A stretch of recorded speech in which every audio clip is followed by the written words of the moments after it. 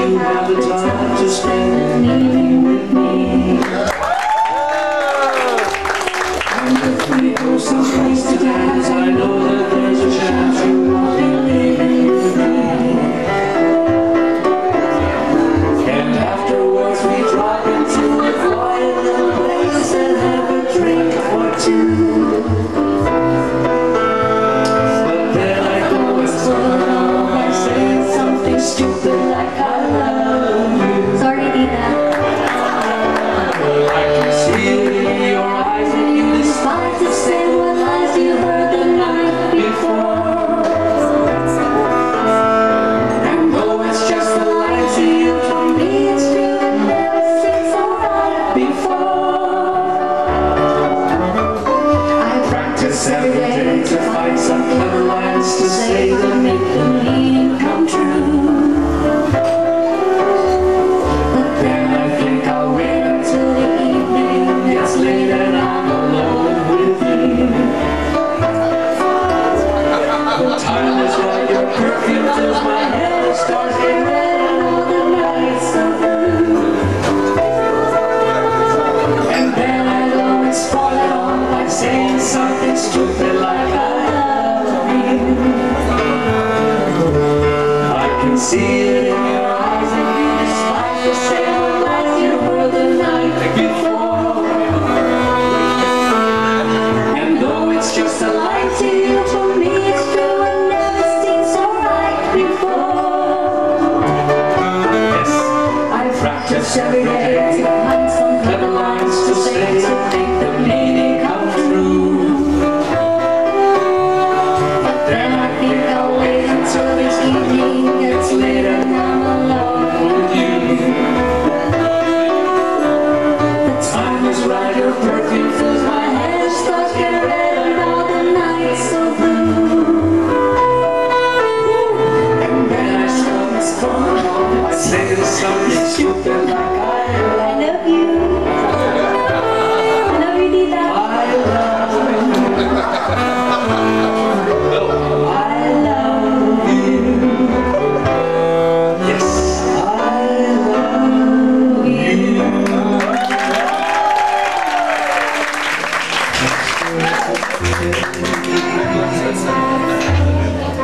Carry an unsuspecting heart on a merry chase.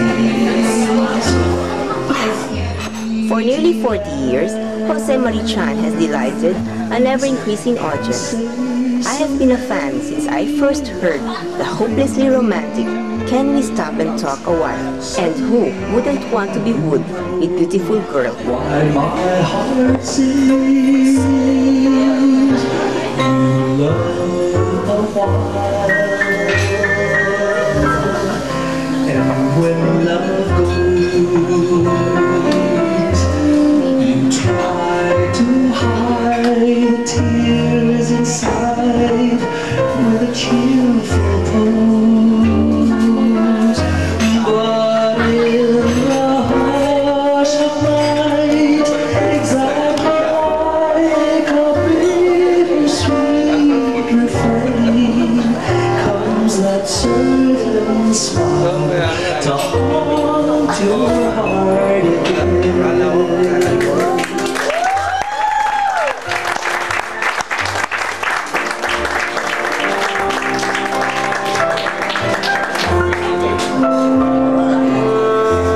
Through the seasons of our lives, there seems to be a Jose Marichan song that is so right for the moment. But in the hush of night, exactly like a bittersweet refrain, comes that certain smile to haunt your heart again.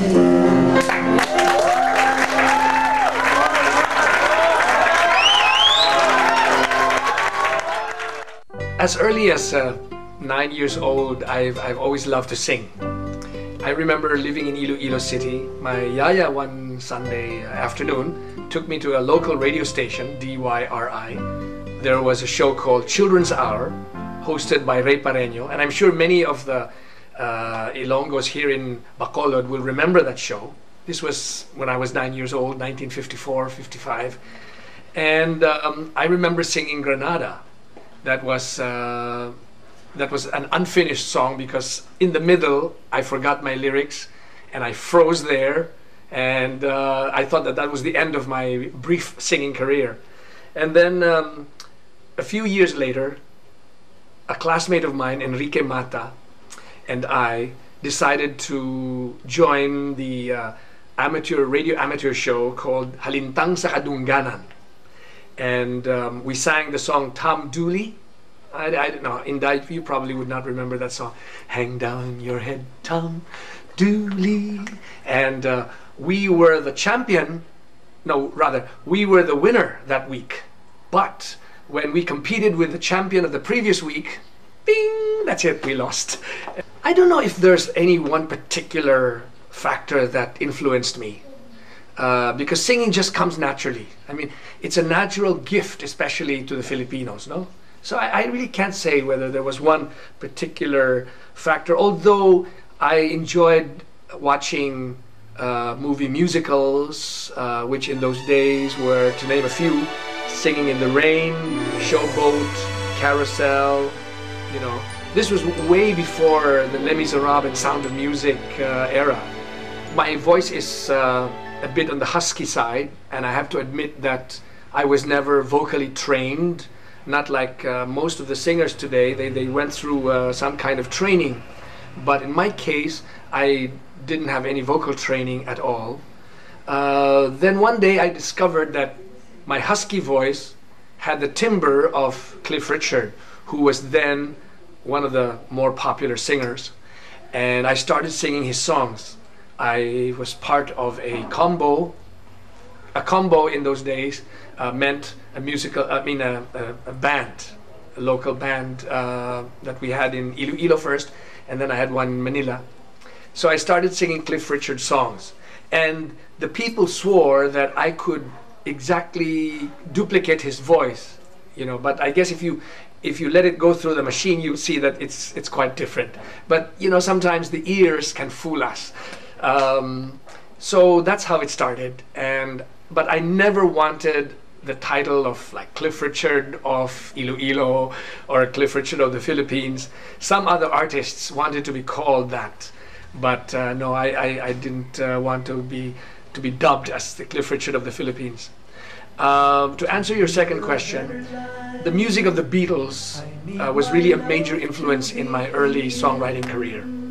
And you know, the first song that I wrote as a tribute to the Beatles was a counterpoint to Here, There and Everywhere. That was, I think, in 1968 or 69. It was one of my favorite songs. And one day when I was driving to work, I heard the song Here, There and Everywhere on radio. And I found myself humming a counterpoint to it. You know, so to cheering every moment with you. And I urge your listeners that if they have the time to go look for my CD called The Golden Collection, because one of the songs in Golden Collection is that particular counterpoint to the Beatles' Here, There and Everywhere. And it's one of my personal favorites.